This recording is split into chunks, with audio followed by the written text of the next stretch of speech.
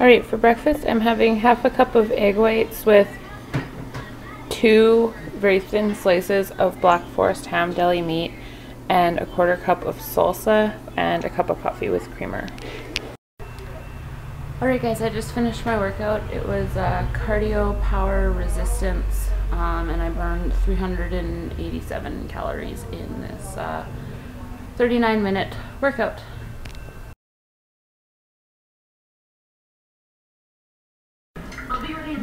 For dinner I'm having vegetables with 2 tablespoons of hummus. There's broccoli, carrots, cauliflower, tomatoes, and these little sugar snap peas in here. And then I'm having a wrap.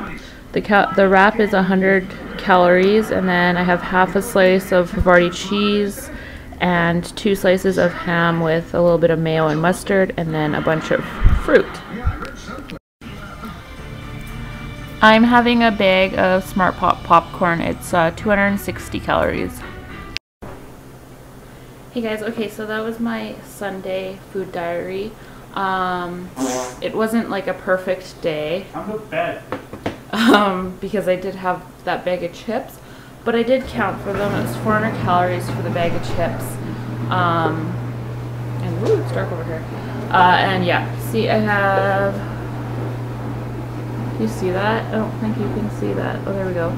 73 calories remaining today. So even with that bag of chips and stuff, I still was okay. I netted 1,127 calories today. And yeah, I tracked absolutely everything I ate.